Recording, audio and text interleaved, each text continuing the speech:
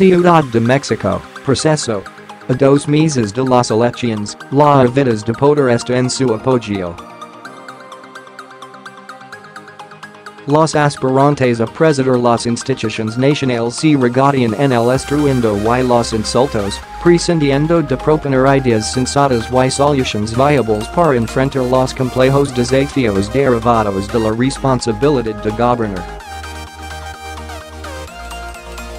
Eso sí, prometen todos sin decir como pretenden lograrlo, ni mucho menos haber analizado con rigor la pertinencia y las consecuencias de lo que ofrecen. La única meta es obtener la mayor cantidad de votos, como de lugar.La mercadotecnia ha desplazado por completo el pensamiento y la ética. Obnubilados en la origen de sus campañas, los candidatos han ignorado el factor que da origen al atraso político y socioeconómico del país, la carencia de un auténtico Estado de Derecho. Ninguno de ellos se ha dado cuenta de que los temas centrales de sus proyectos corrupción y impunidad, pobreza y desigualdad, inseguridad, violencia y crimen organizado, democracia traicionada y suciedad electoral, baja calidad de la educación, economía informal, incluso la baja productividad y el deficiente crecimiento económico tienen una raíz común, la ausencia del imperio de la ley. Sin Estado de Derecho surgen el autoritarismo y la cleptocracia.México es un claro y doloroso ejemplo de ello. Dicho rezago político es el principal obstáculo para el desarrollo integral del país. A alguien le importa suplantar la arbitrariedad y el abuso de poder por el imperio de la ley. Hasta ahora, a ninguno de los candidatos por hablar de Estado de Derecho no da votos, es difícil de explicar y, sobre todo, porque significa acatar, controlar y supervisar el poder presidencial. La megalomania, no la ética de responsabilidad, Weber, mueve la ambición de quienes aspiran a ser depositarios del Supremo Poder Ejecutivo de la Unión.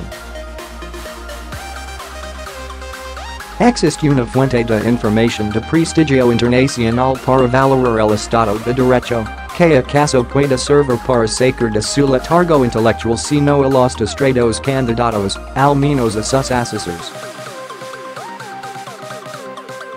El Proyecto Mundial de Justicia, WJP por sus siglas en inglés, es un estudio comparado sobre la calidad del Estado de Derecho realizado en 113 países a fin de analizar, evaluar y promover el imperio de la ley, rule of law, en todo el orbe.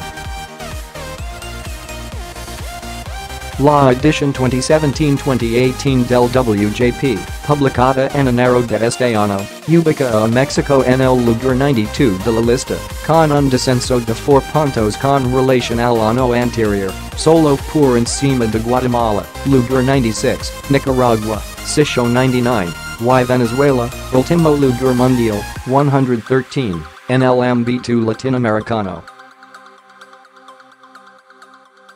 El World Justice Project analiza 8 factores que permiten valorar la calidad y el funcionamiento del Estado de Derecho en cada país. 1. Límites del poder gubernamental. 2. Corrupción política. 3. Transparencia gubernamental. 4. Respeto a los derechos humanos. 5. Orden y seguridad de las personas y la propiedad. 6. Imparcialidad y eficacia en la aplicación de la ley. 7. Justicia civil. 8. Justicia penal. En todos esos temas, salvo en el de transparencia, México está ubicado dentro del tercio más bello del mundo, lo que confirma que el desastroso sistema de justicia del país es de los peores del orbe. En el rubro de la justicia penal, el resultado es aterrador. México ocupa el lugar 105 de 113. Solo si 8 nations tienen instituciones de justicia que funcionan peor que las nuestras. Estos datos no pueden dejar indiferente a nadie, menos a quienes pretenden gobernar a México ofreciendo una transformación profunda mediante promesas ambiguas, inviables e incluso descabelladas. De acuerdo con la encuesta más reciente publicada en el diario Reforma el 2 de mayo, Andrés Manuel López Obrador se mantiene como puntero con 48% de intención de voto. Ricardo Anaya subió a 30%, después de haber descendido a 26% en abril. Antonio Meade sigue en descenso con 17%, un punto menos que el mes pasado, ubicándose en un distante tercer lugar. ¿Cuáles son los escenarios posibles a partir de estas cifras? Se ve difícil alcanzar al puntero, aunque todavía faltan alrededor de 50 días y 2 debates para las elecciones, lo cual ha desatado una serie de adivinanzas, sugerencias y anhelos en torno al voto útil. Empecemos por las sumas. Si al candidato del frente se le agregan todos los votos de la coalición del PRI, le faltaría un punto para empatar con AMLO, pero lograría superarlo con los 5 puntos de Zavala y el Bronco. Sin embargo, el voto útil no funciona así. En primer lugar, existen limitaciones legales que impiden que Meade declinara en favor de Anaya, o viceversa, para que solo uno de ellos apareciera en la boleta sumando en un recuadro a las dos coaliciones.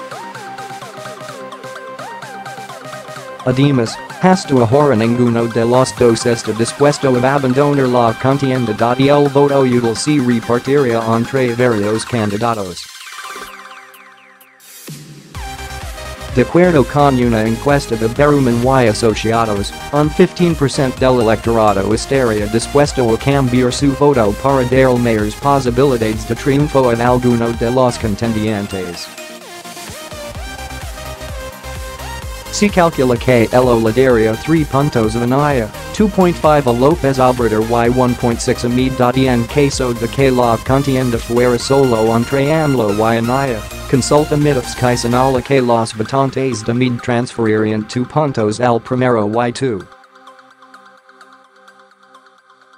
3 al segundo. Si los finalistas fueran AMLO y Meade, el voto útil le daría 7 puntos al primero y solo 1. 2 al segundo. En consecuencia, el voto útil por sí solo tampoco sería suficiente para que, en una competencia entre dos, AMLO fuera superado por el contrincante, Anaya o Meade. Ante este panorama, los estrategas del frente intentarán quitar votos a López Obrador, en tanto que los seguidores de Meade lo siguen viendo como la mejor opción y le recomiendan que rompa con el presidente Peña Nieto como condición para elevar su posibilidad de victoria, así como permitir la continuidad del proyecto iniciado hace 3 décadas por Salinas de Gortari. Si quien fuera el vencedor, lo deseable es que el proceso electoral culmine sin violencia y con respeto a la legalidad. Es el Estado de Derecho, idiotas, perdón, candidatos. Este análisis se publicó el 6 de mayo de 2018 en la edición 2166 de la revista Proceso.